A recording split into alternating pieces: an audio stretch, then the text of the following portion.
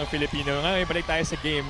For the second set, sinabi nila kailangan lang daw nilang mag-connect dito at nalaalahanan niya si Joni na kailangan niyang magbigay ng easier sets. Mamaya na daw siya block. Grabe kasi yung hype kay Princess Robles. O, yan yung sinasabi ko kanina. Yan yung sinasabi ko na minsan, tatlong taon, kayang buhatin ni Princess yan. Eh kung 160 kilograms kaya niya, tatlong blocker pa. There. Chavez. Paran.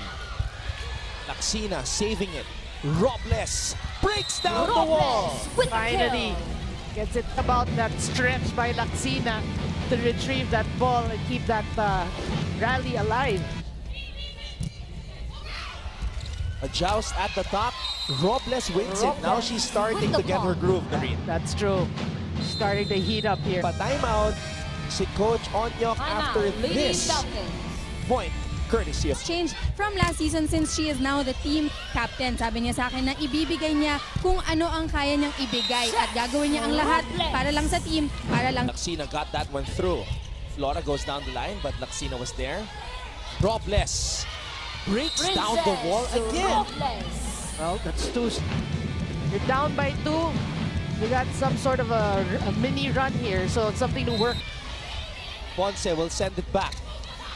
Chavez to Robles. You know a message to everybody, and that is never skip leg day. Chavez, Robles. Ayaw pa rin. Ibigay ng bas.